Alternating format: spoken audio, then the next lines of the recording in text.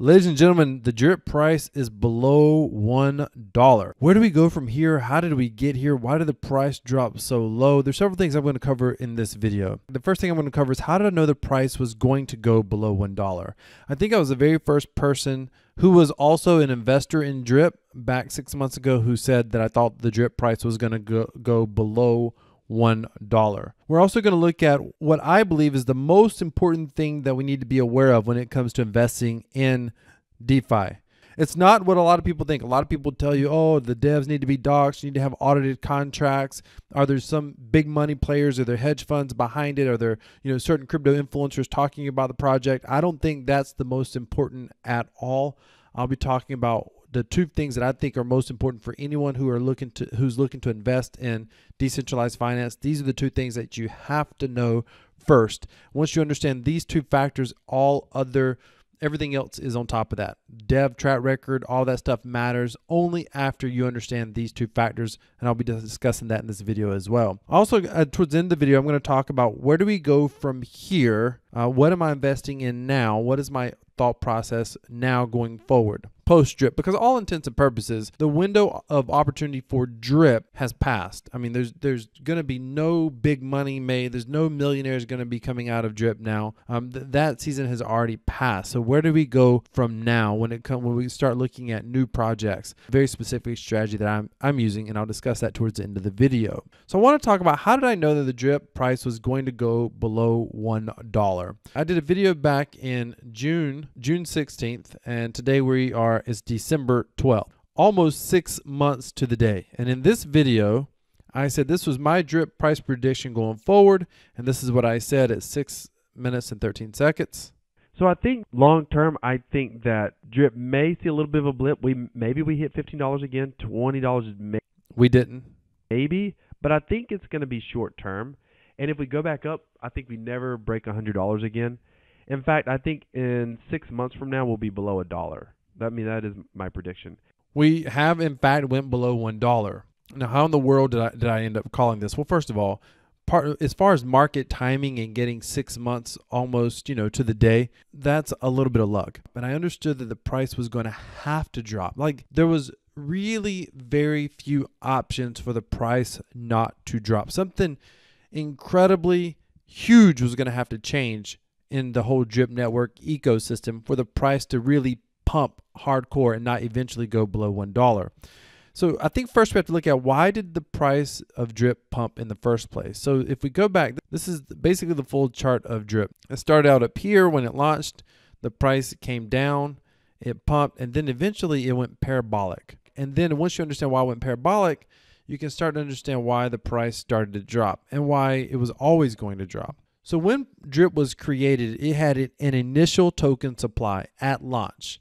And I forget the token supply, maybe it was like $100,000 drip. One of you can tell me in the comments. Then what would happen is you had to take your drip tokens and you had to lock them up into the faucet. So you bought drip on the open market and then you put them in the faucet, but you basically got 1% of your faucet balance back each and every day. What ends up happening is everybody wants to get in because they're getting back 1% per day, and they're even compounding that, and they're seeing their account balances grow, their wallet balances in US dollars start growing.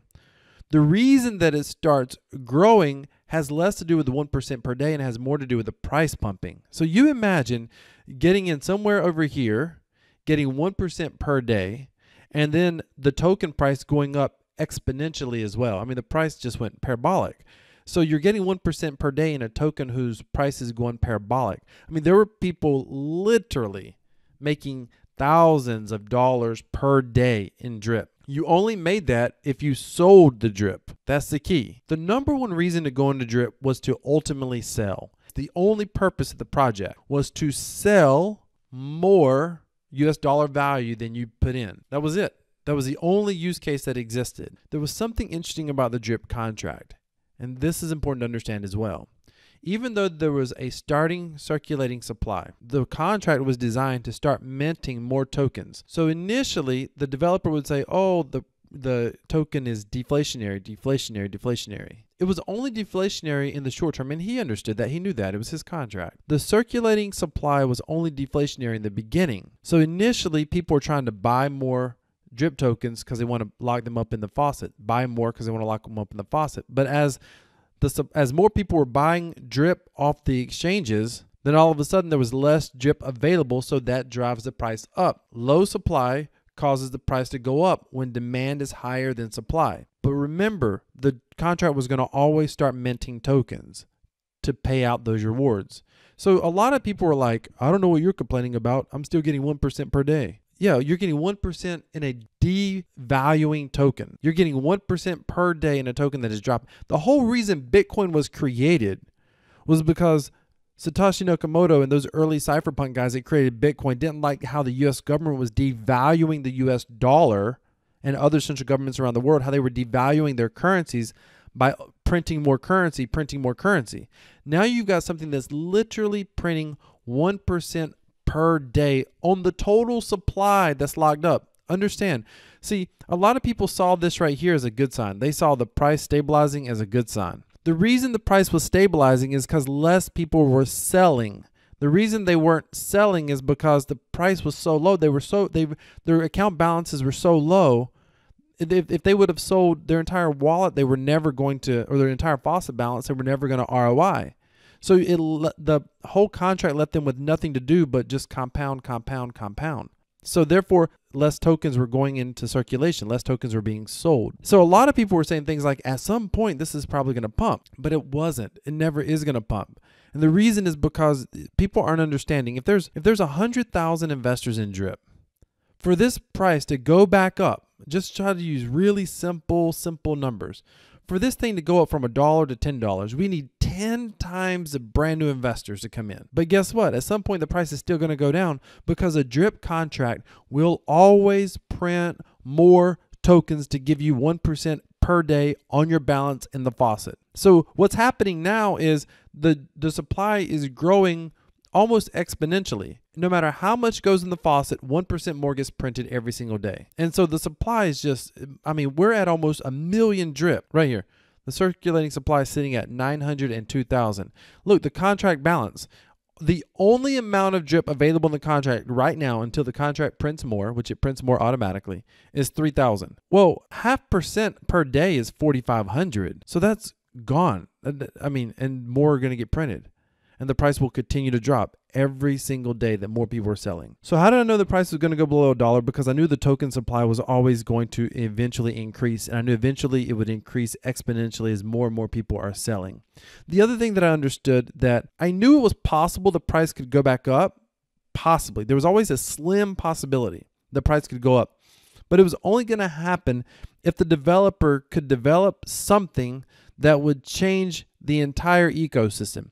People would have to want to do something with their drip other than sell it, which would require shifting the entire mentality of the ecosystem. Well, that's a tall measure to tell people, hey, all of a sudden, I know you got into this thing to try to earn 1% per day. You're not going to be able to get 1% per day any further. We're going to shift this up on you, and we're going to somehow make it better. Well, what could be better than that? So I think that was going to be a tall order. And I think he understood that. That's why he started shipping his development. I think the developer launched Animal Farm. In his mind, that was going to be the new thing, and it was going to be bigger and better, and eventually people would forget about drip. Unfortunately, that has not happened. Now, the other thing with drip that I saw was the developer, I did not think he had an appetite to develop on drip. And I've been proven right. And I didn't want to say this back then, but there was a lot of broken promises. And a lot of the broken promises, you got to understand, back in October of 2021, he said there was a whole bunch of promotion coming. And when I said something about that in January, people said, oh, you're being impatient. Well, we're over a year. Where is the South American social media agency coming on board? And can I just be honest? What was a South American social media agency actually going to do that was going to change this ecosystem? Nothing. By the way, last year, around this time, he said the website was going to be brand new. They were going to do a brand new website that was going to be much more serious. It was going to be, on par with large brokerage firms like, JP Morgan and stuff like that. Well, the website never got changed. It never got updated. There was going to be a brand new white paper, a serious white paper. Okay. That never happened. And that was going to happen after January. That was going to happen after February. That was going to happen by the summertime. It never happened. So I think the developer, when I saw basically, I don't want to say broken promises, but when I saw things not getting done, I know I said broken promises earlier, but when I saw things not getting done, I was like, okay, I don't think there's any development coming. But which, by the way, I did not think a website was going to change the ecosystem. I didn't think new promotion was going to change the ecosystem. It was going to have then he was going to come out with these scratchy and this thing and that thing. Okay, a lottery alone is not going to change it. It's just not. And I think some people are still saying scratchy is going to come. Okay, great. It's not going to change the ecosystem. At the end of the day, people still want to sell more drip than they put in. Period. End of story. So I want to talk about the two most important things to be aware of when we're investing in DeFi. We're talking about real decentralized finance. Understand the difference in DeFi and CeFi. Centralized finance is when it requires a company or an individual to manipulate something to give you a return. They may be trading, they may have some sort of business, and that's fine. But specifically, when you're investing in true decentralized projects, a lot of things claim to be DeFi, that's not. But when you're investing in a true decentralized financial project, there's two things that you have to understand. The first is, and by the way, let me say what you don't need to worry about initially. Initially, you don't need to worry about the devs and whether they're doxxed or not. Bernie Madoff was doxxed, and he still ran one of the biggest Ponzi schemes in the world. You don't need to worry about audits initially. They're good to know, they're good to have, but they're not that important initially. You don't need to worry about which hedge funds are investing. Look, hedge funds were investing in Luna and it still collapsed. FTX, Alameda Research, anyone, they were doxxed. They were a hedge fund. Everybody used to love when FTX went into a project or Alameda Research went into a project. Well, guess what? They all collapsed. So docs devs don't matter as much. Audits don't matter as much. I'm not saying they're not important. I'm just saying that's not the most important thing. Hedge fund investors definitely don't matter. I'm beginning to realize most of these hedge funds literally don't understand crypto. And by the way, I'm not a financial advisor. None of this is financial advice. I'm a cryptocurrency enthusiast, but I do have some experience by being here, so I'm talking from my own experience. But don't take this as personal advice for yourself and your finances. The two things that I'm aware of that I think are important to be aware of are the tokenomics of a project. When we say tokenomics, we're talking about the token supply. Is it going to expand indefinitely? At what rate is it going to expand? And what are the reasons that it will expand? Token economics. What's the tokenomics? And the market psychology. And what I mean by that is, what are other investors thinking as they invest in this project? So for me, here's what I saw. Initially, I knew that the token supply was going to be limited. So initially, I knew that would cause the price to go up because market psychology, people want 1% per day. Not only are they going to get 1% per day, but they're getting 1% per day in a token that is going up in value. The only thing for me that was a bit of a wild card with Drip in the beginning was I thought, is it going to catch on? Are people going to see in the beginning? It actually started out, this chart goes back to July of 2021, and it kind of sort of started fizzing out here for a month or two. And then it went up, and then it kind of went level, and then it went up, and it just started going crazy. When this started happening, because I got in 6 months after it launched, when I realized people were into this thing, I was like, okay, I knew the price was going to pump. I didn't know how much it was going to pump or how far it was going to pump, but I knew it was going to pump. Because if people kept buying, there was only that limited token supply. Again, I keep saying 100,000. It may have been more, but there was a limited token supply, and that was going to cause people to buy the token on the market, lock it up in the faucet. So it was going to decrease the circulating supply. Hence why the developer said it was a deflationary token in the beginning. When it decreased the token supply, it drives the price up. But at some point, there was always going to be an increase in the supply because the tokenomics in the white paper at the time, and I have not been able to find it since I read the white paper the first time. I went back in June and tried to find it for that video, and I couldn't find it. But it was always known, it was discussed in Telegram, that don't worry, when the supply decreases enough, the contract will mint tokens to pay rewards. And market psychology, people thought that was a good thing. I knew that if it was going to mint tokens to pay rewards and people are getting 1% per day, then the amount of rewards that are going to have to get minted, because people kept compounding. The amount of rewards that were going to have to get minted was going to have to grow rapidly. So the token supply was always going to start growing rapidly. It would be slow at first, then it would grow faster and faster, which is why we see token supply grew so much that the price dropped. And the reason that, and a lot of YouTubers in Drip and investors in Drip, and I think they're sincere when they say this, they're wrong, but they're sincere. They're like, okay, price is leveling out. It's going to go up. Well, they are right. Price has leveled out. It's not going to go up But the reason prices leveled out is because less people are selling. And the reason less people are selling is because everybody that was buying back here, and people were buying, even over here, some of these people, they're still losing money. And so at this point, the drip price is below $1 when it was above $100. If you bought drip anytime over here, you're deep in the red. So there's no reason for them to sell. They might as well just keep compounding. And you may think, well, if eventually it's going to flatten out, eventually to go back up. And again, you're not understanding. The drip supply right now is sitting at 900,000 with only 3,000 in the contract. It's going to pay these rewards out and have to print more. But the point being is, who's going to look at a chart like this and think, oh, now's a good time to get in? Who's going to look at this? Remember, when markets go down, human psychology, market psychology says to sell. I know smart money is supposed to be buyers, right? But most people are selling. And in this case, they're right, because the token price is just going to keep expanding. There is nothing to cause this token to become deflationary permanently, period. And without that, the price cannot go up. So the two most important things to be aware of is, what are the tokenomics of the project? And then what is the market psychology? What are people going to think about that project when they start interacting with it? So where do we go from here? And by the way, I don't want to say that docs devs aren't important, audits aren't important, other investors aren't important, influencers aren't, all that stuff's important. I just think the tokenomics are the most important thing. Token supply, how fast is it going to expand, what's going to cause it to expand, or how fast is it going to deflate and what's going to cause it to deflate. That is the most important thing for just about any project. If the tokens are locked up and then they're going to get released at some point in the future, when are they getting released in the future?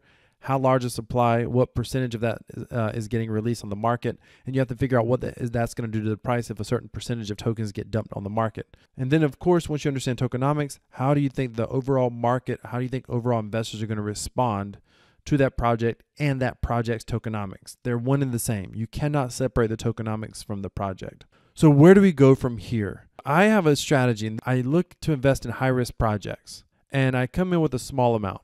And my whole goal is to they're high risk, high reward.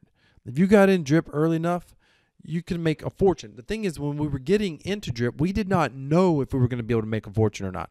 We did not know how long it was going to last. You never know if you're getting in early, if you're getting in late. You never really know. And the more early you get into a project, the more risk there is. So it's high risk, high reward. I come in small into a high risk project, and I focus on that project, and I try to build out a position. And the whole goal is to ultimately come in here and to create some profits.